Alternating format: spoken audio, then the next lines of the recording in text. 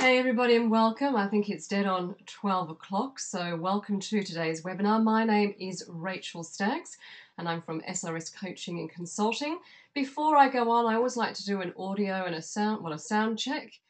So if you can just type in your box that you can hear me and that you can see my screen, that would be fantastic. Otherwise, I'm talking to myself. So if you can just type in there that you can see and hear me, then we can start today's webinar. Excellent. Thanks, James. Brilliant. Thank you. All okay. Oh, you're great. Now, I can see some people that I know very well on here. Thank you. I can see Harold. Hello, Harold. Hello, how are you? And Anthony and Mark. And there's a few people that I don't know as well. So thank you for, first of all, taking up your time to come to this webinar. And I think we always try and do it at a lunchtime because it's a nice idea that you're sitting down and having your sandwich. Perhaps you're having your lunch and your coffee right now. And just know that this webinar is being recorded because it will be uploaded to the Advisor Leader Forum website as well. Curious to know, guys, because you are all on mute, so just to let you know, everybody will be on mute for the rest of the webinar.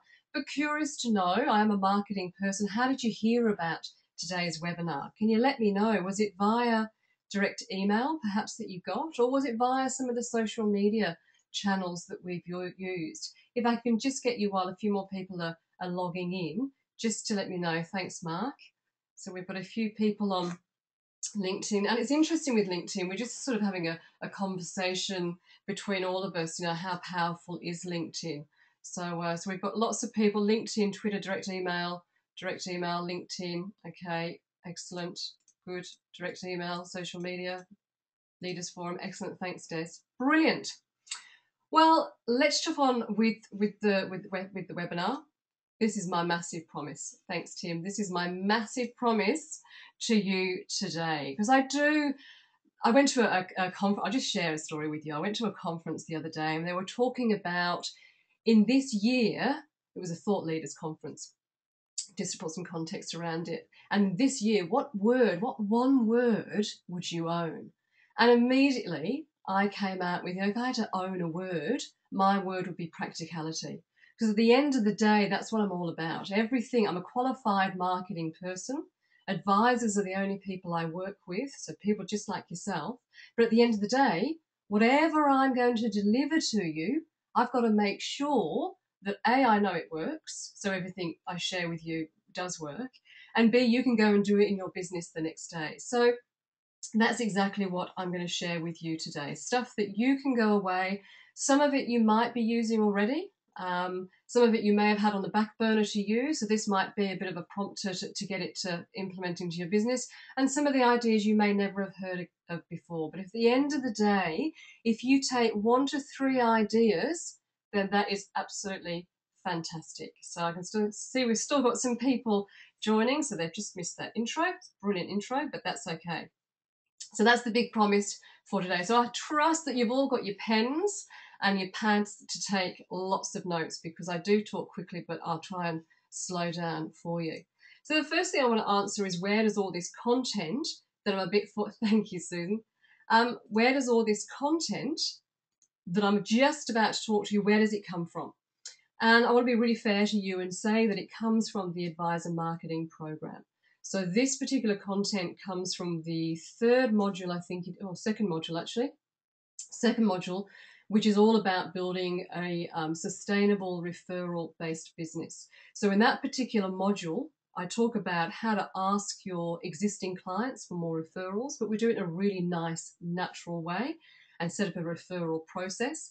And then we talk about the flip side. Well, how do you actually find and then form strategic alliances? And then the last part is, how do you leverage those? So this is where this content has come from today, just to let you know. And I'm going to make some assumptions with all of you today that you have strategic alliances in place. Is there anybody that perhaps doesn't have any strategic alliances in place just yet? Or do most of you have some kind of relationship with some referral partners? Have relationships. Excellent. Thank you, John. That's great. Brilliant. So, okay, good. So a couple of you? Okay, okay.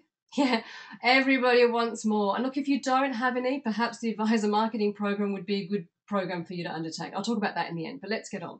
Okay, let's share some research first because I think this is really interesting and I get really passionate about this.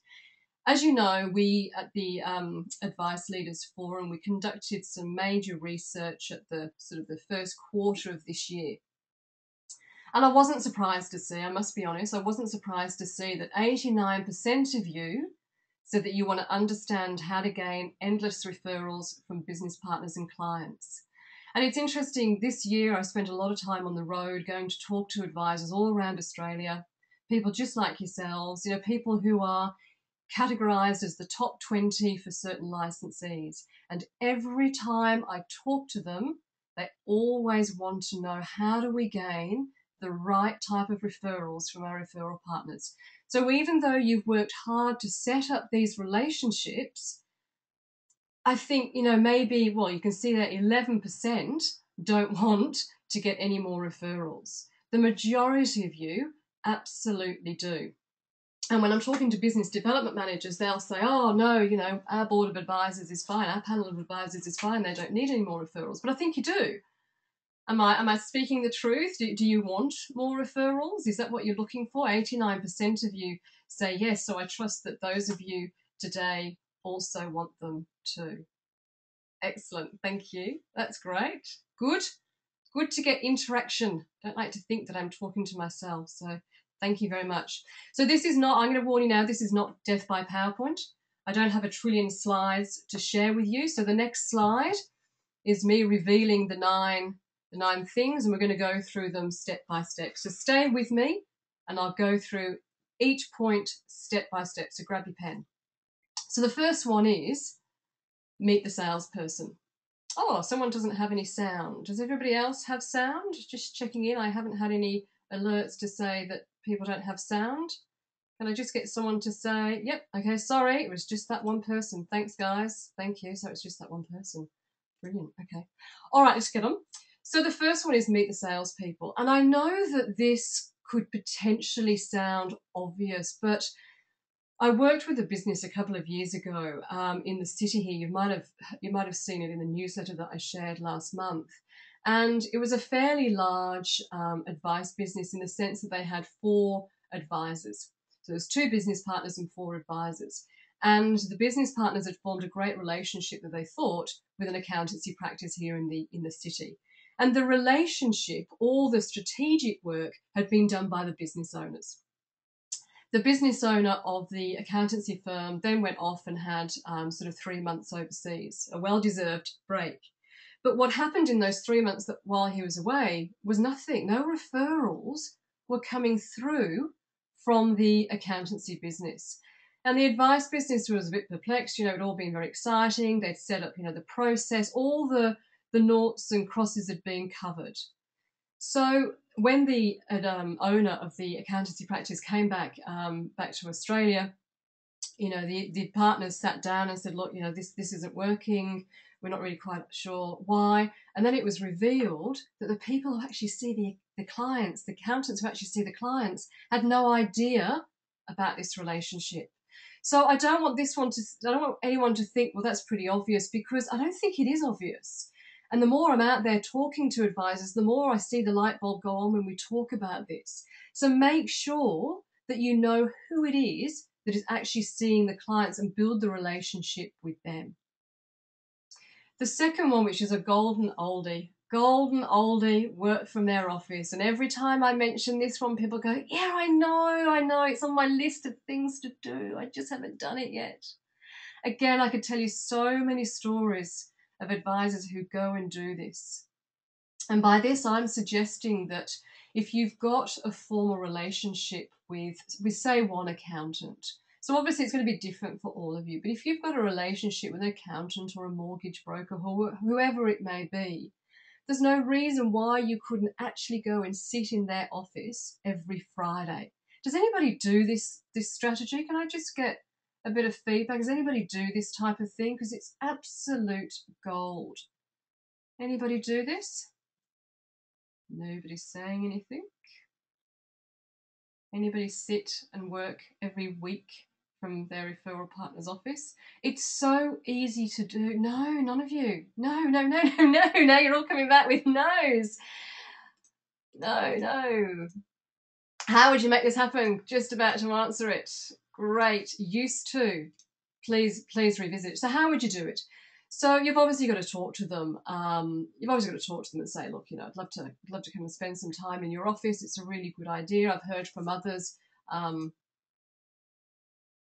okay, so Paul works in an office. Okay, brilliant. Sorry, guys, I was just looking at the comments. So what you would do, you would approach that strategic partner and say, hey, look, I've heard that, it can work really well if I come and actually sit in your office every week. I'm curious to know, would you have a desk? I don't need a permanent desk. It'd be a floating desk, but just somewhere I can come and sit every week, perhaps every Friday. And, Friday is always a kind of a casual day. Monday's a bit scary, but I think Fridays is because it's more casual. It works really well.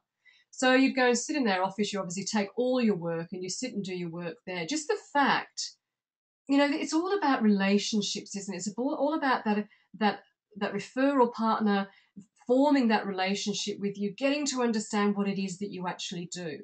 And I'll tell you a story of an advisor who did this about 3 years ago. I mean, people do it all the time, but this is a great example. An advisor did this 3 years ago, and he went and sat in the accountancy practice again here in the city, and he did it for 6 months. And for 6 months, he just formed great relationships with all of the accountants. It was really great. He rocked up every Friday, and some Fridays he took donuts, and they all had coffee, and he was forming relationships. The last 6 months of that year, he pretty much did all of their work. So all of them became clients of theirs. It's just naturally what's going to happen when you start talking about what it is that you do. Now it's his biggest referral source because all of those accountants send work to him all the time. Now, he doesn't sit in their office every week anymore, unfortunately. He's just too busy, but he does every month. So I hope that gives you an idea of how it can work. I've got an advisor I'm working with at the moment, and he's taken this strategy on board, and he's sitting in the mortgage broker's office, and it's absolute gold. Just the fact that you're there, it's like the old-fashioned stuff. You're forming that relationship. All of a sudden, they can see what it is that you actually do. All of a sudden, they've got a client there and then on that Friday. You just happen to be there. It's a great way to make the introduction. So for those of you that said you used to do it, it's absolute gold, guys. In this digital world, in this new world, these basics sometimes still work. The next one I know is pretty obvious as well, a nice pretty pink one, meet monthly. The amount of advisors that I hear that don't meet monthly, it's really interesting. It's really that old-fashioned communication, isn't it? It's that corporate professional approach. When we meet monthly, you're going to have an agenda. It's not, for some of you, it might just be a casual coffee. For other advisors, it's more of a formal process. But it is something where you would have an agenda. And very loosely on that agenda, you're going to refer to what we call the service level agreement. And I'll go through that in just a moment. But if you used to meet monthly and it's gone a bit off the rails, I would really encourage you to do that because you get the opportunity to continue to build that relationship and they get the opportunity to talk about, the more we talk, the more we open opportunities. I was talking to a client of mine on the other side of Australia yesterday, and just because we're talking, we're uncovering great marketing opportunities. You don't have to meet face to face. You can do it via Skype. You can do it on the phone. But the message here is the more regular our communication, the more we can leverage and the more successful you're going to be. Now, the next one is what we call an SLA, and this is a service level agreement. And I just want to get some feedback from you. I know that some licensees do provide service level agreements. Is anybody unsure of what I'm talking about when I say an SLA, a service level agreement? It's a brilliant document that you just create between the partnerships. And again, I'm making assumptions that you've got strategic alliances in place. Some of you will, there'll be skin in the game, and some of you there won't. Okay, brilliant, thank you. Let me talk about what a service level agreement is.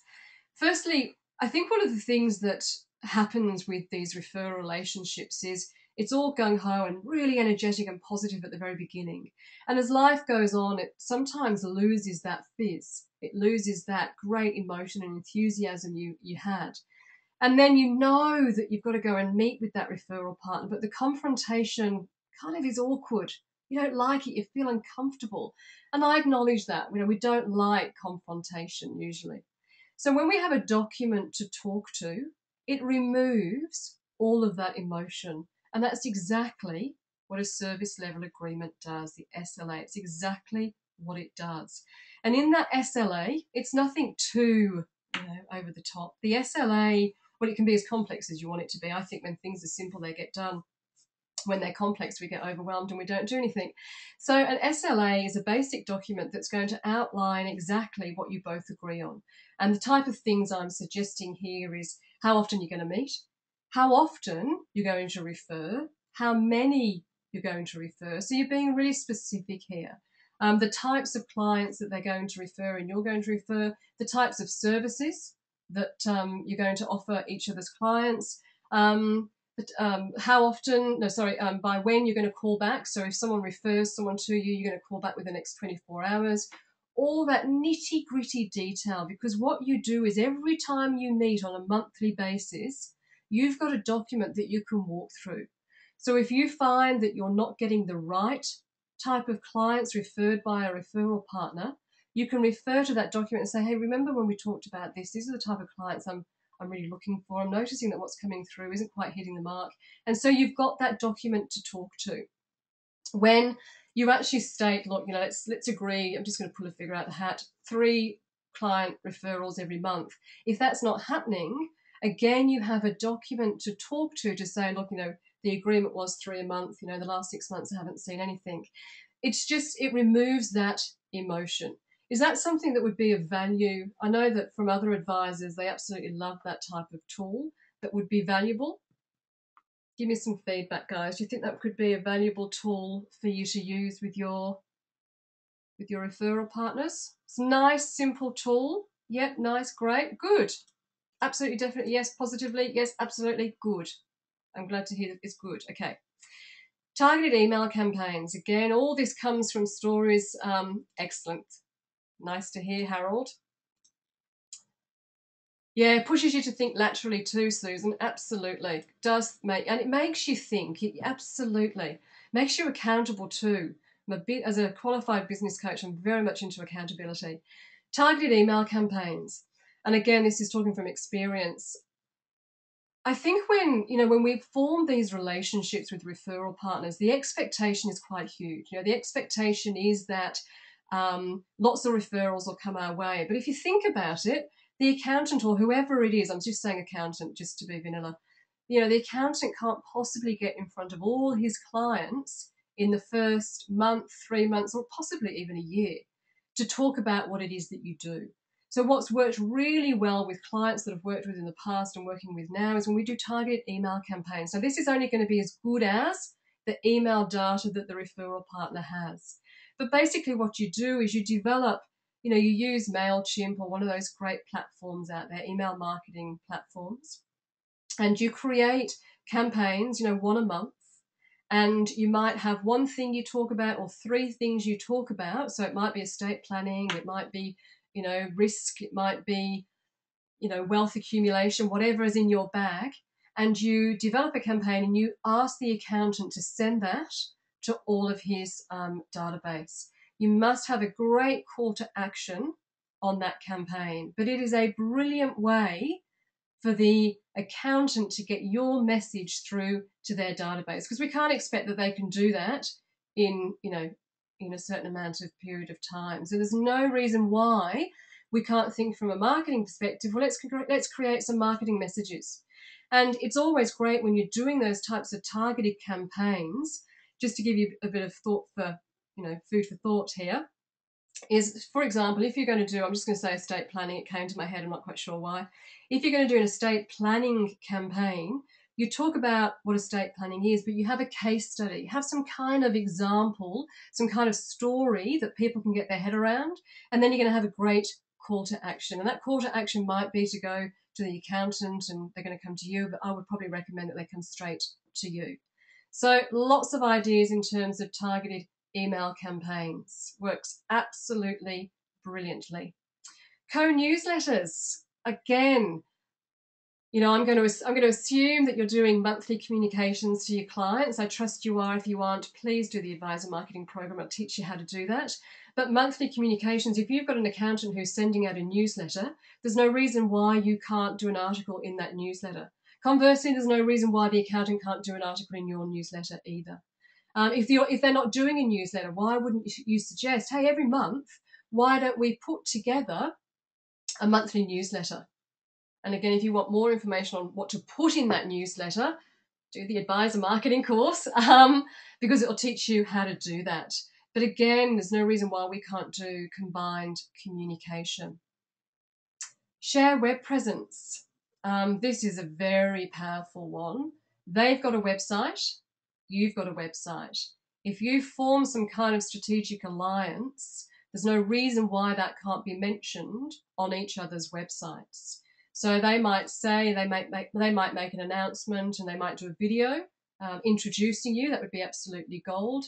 You know, it's the two of you being interviewed on why the partnership has come together and what's the value for the client, what's going to be what's going to be the outcome from the client.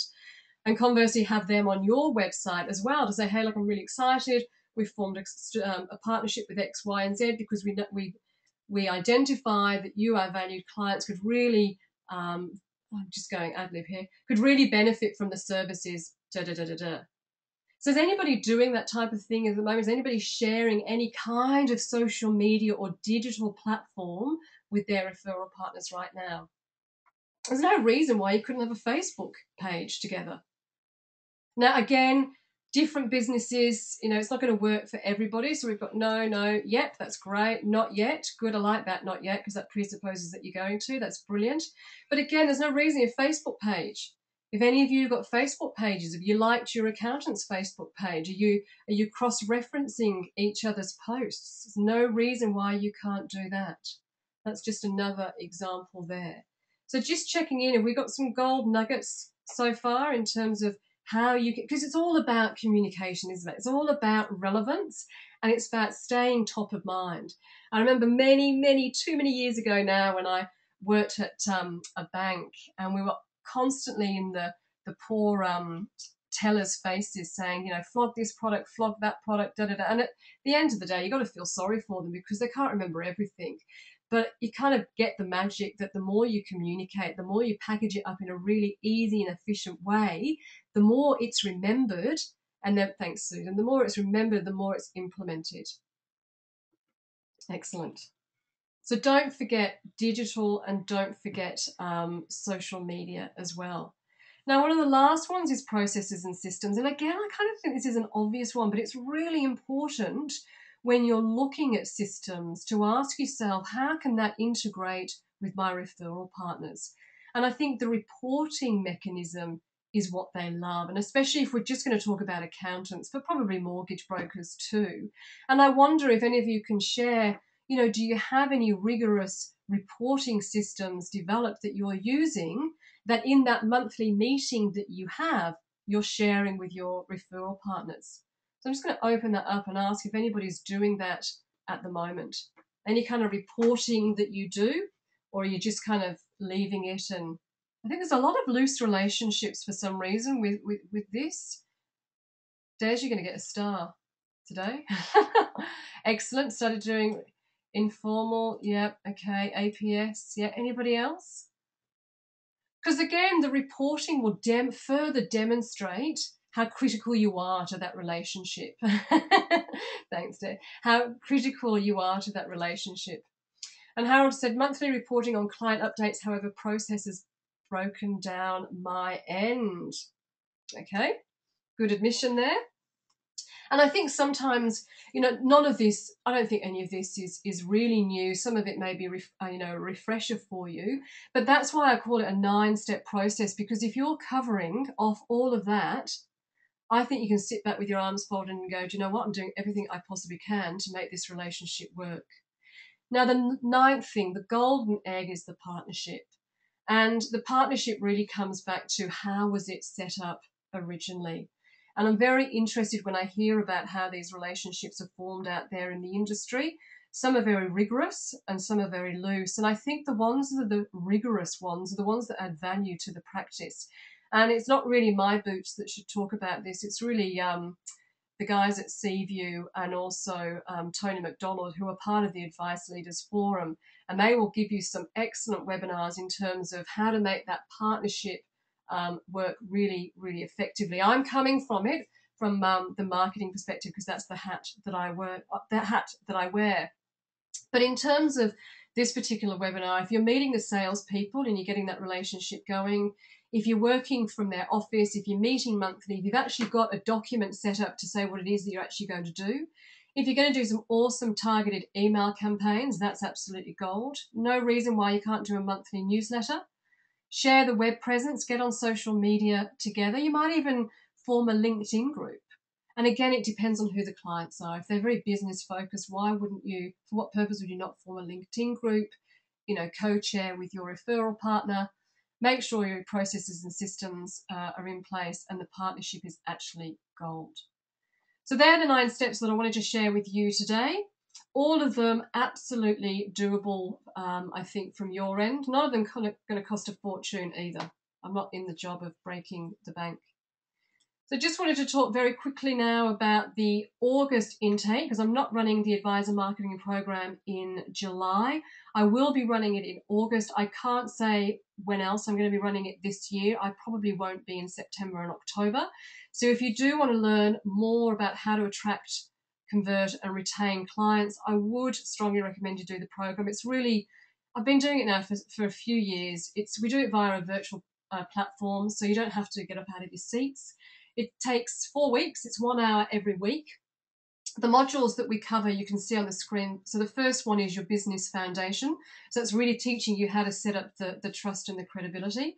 The second one, some of this was taken from, so building a sustainable referral-based business. Week 3 is always exciting. So we talk about how to use websites and social media to attract and retain your clients. And the fourth one is absolute gold, because we talk about demonstrating your value for the lifetime of a client.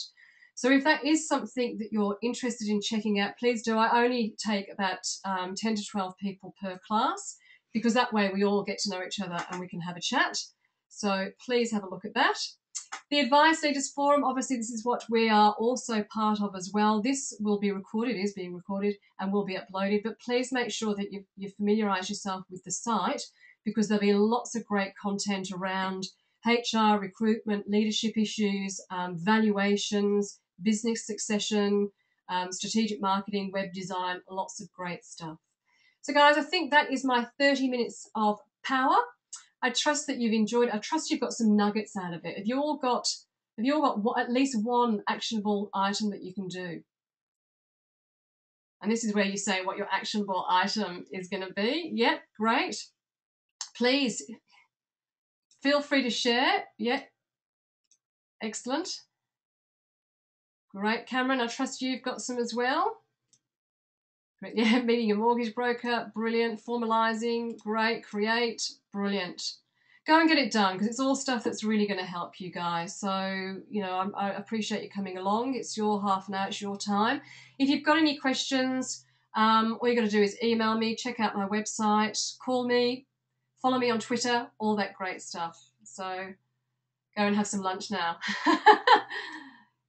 Yes, draw up the SLA and email program. Yeah, please do that and formalise lines of reporting. Brilliant. Thank you, guys. You've been excellent.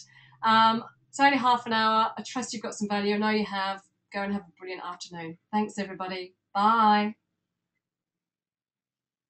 You're welcome, Susan. Thank you.